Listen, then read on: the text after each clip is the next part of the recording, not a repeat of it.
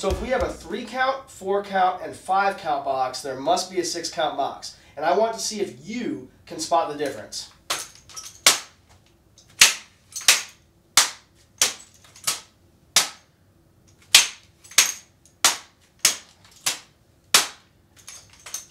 Did you spot it?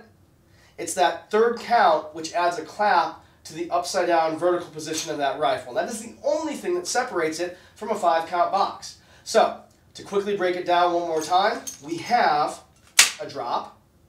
Then we do a swoop, grab, cut to wind up in that vertical position.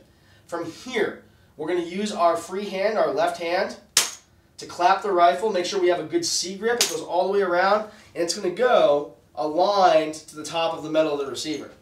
Then on count 4, we're back to our flat position. We swoop, grab, cut on count 5. And we return to port on count 6. The words that we're going to employ here are down, up, clap, down, up, clap. And we're going to give emphasis to the times when we hit the rifle on count 3 and on count 6. Those are the times we're really going to lay in and emphasize our motion with our hands and the rifle. So, put it together and you get down, up, clap. We're going to emphasize that count for strength and intensity. Down, up, clap. And we're going to emphasize that last count because it's the foundational count coming back to port. It signifies that we're done with that box, and it mirrors that count 3. So in full time,